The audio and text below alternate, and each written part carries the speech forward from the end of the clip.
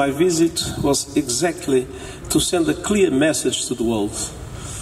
It's essential to stop this war against nature.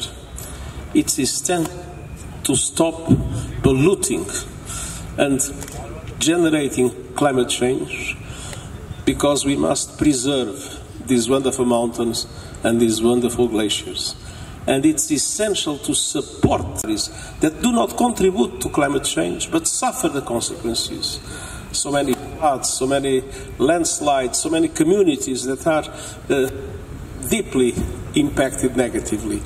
And so my appeal to the international community is to show effective solidarity, that there is much more funding for adaptation, to build resilience, to protect the communities, and that the Loss and Damage Fund is finally put into work to the benefit of those populations, like the ones I visited, that are today suffering a lot because of climate change.